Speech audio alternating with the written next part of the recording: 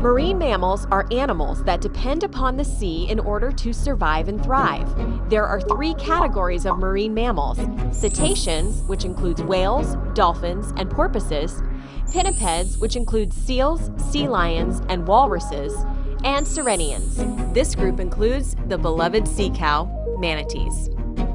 Did you know that sea otters, marine otters, and polar bears are also considered marine mammals, making an official list of everything adorable in the sea?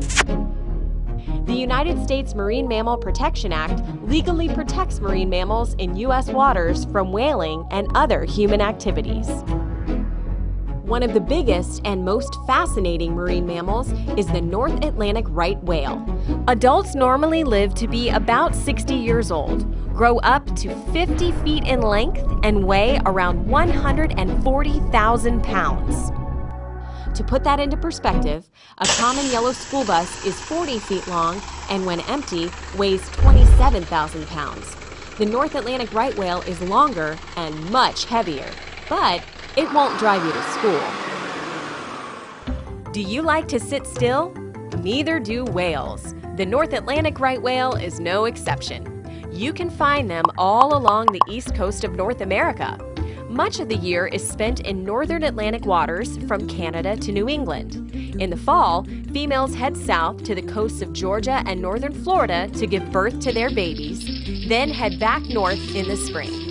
After being pregnant for a little over a year, females give birth to a single calf about 15 feet long. Have you ever wondered how a right whale eats? It's much different than how you eat. There's no plate or fork involved. Right whales use what's called a baleen filter system inside their mouths.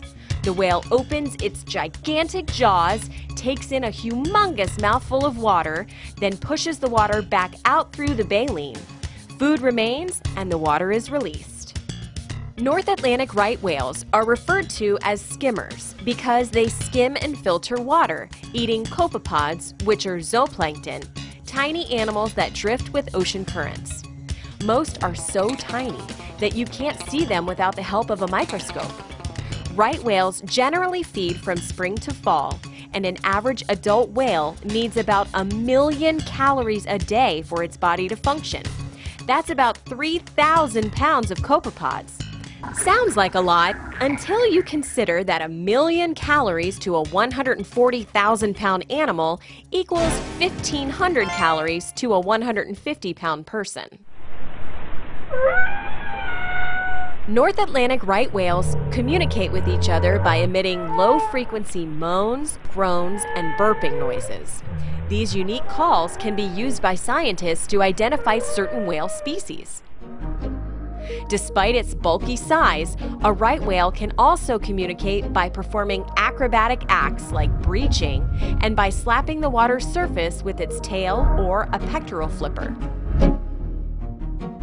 North Atlantic right whales can dive to depths of up to 600 feet and stay underwater for about 20 minutes. How does that compare to humans? Well, without the help of vehicles, weights, or breathing equipment, the human dive record is 328 feet set by a man from New Zealand. His dive lasted 4 minutes and 10 seconds. Right whales win this contest for sure. Kids, don't try this at home. So how do you tell North Atlantic right whales apart? They have large patches of raised tissue on their heads called callosities, which scientists use to identify them. Similar to human fingerprints, no two callosities are alike. The whale's identifier can be seen from far away and appears white against the whale's dark skin. They form naturally and are present in newborn calves, but the pattern is not well established until 7 to 10 months later.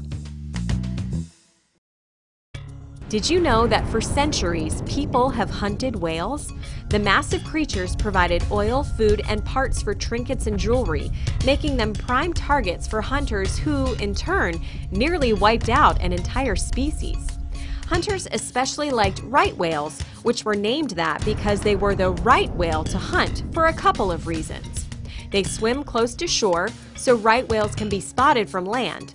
Also, they're relatively slow compared to other whales. Whaling is what initially led to right whales becoming an endangered species. There are less than 600 North Atlantic right whales alive today. Luckily, whaling is now illegal in the United States thanks to the Marine Mammal Protection Act. While right whales aren't in danger of being hunted anymore, they remain endangered because they still face a number of threats.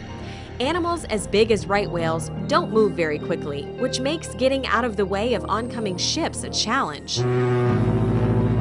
Another threat to right whales, and many animals that live in the ocean, is getting caught in fishing gear.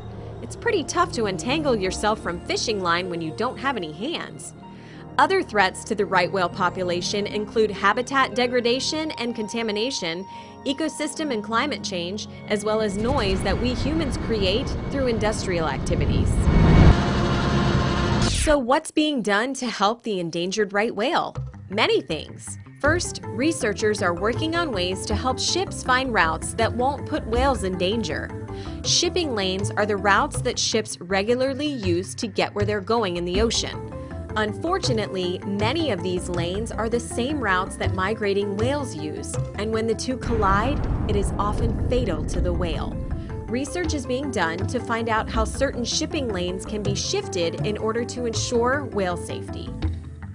NOAA has implemented certain laws to protect right whales from ships and boats. You must stay 500 yards away from right whales at all times. Ships must slow down to less than 10 knots in right whale critical habitat areas, and recreational boaters need to steer clear of whales.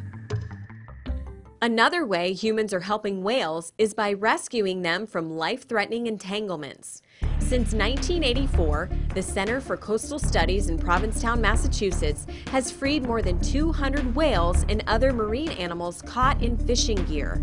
As you might imagine, catching an animal as big as a whale is quite a challenge. A technique was developed that uses large floats that are attached to the item trapping the animal. The floats keep the whale from being able to dive under the water and allows rescuers to safely cut it free from the entanglement. There are several ways you and your family can help save right whales. First, when you go to the beach, don't litter. Anything you leave behind on the beach has the potential to get into the ocean and hurt or even kill marine mammals. Take part in a beach cleanup and help keep trash out of the ocean. Second, if you're fishing, make sure you throw away your line in a monofilament recycling container, where it will remain out of the water and can be safely collected and recycled by volunteers. Also, if you live in an area that is close to the Atlantic Ocean, you can keep an eye out for right whales off the coast and report any sightings from Florida to North Carolina to 877-WHALE-HELP. Sightings from Virginia to Maine can be reported to 866-755-NOAA. Another way you can help whales is by purchasing a Protect Florida Whales specialty license plate. Funding from the sales of these plates supports a variety of whale research and rescue efforts associated with Florida Atlantic University's Harbor Branch Oceanographic Institute.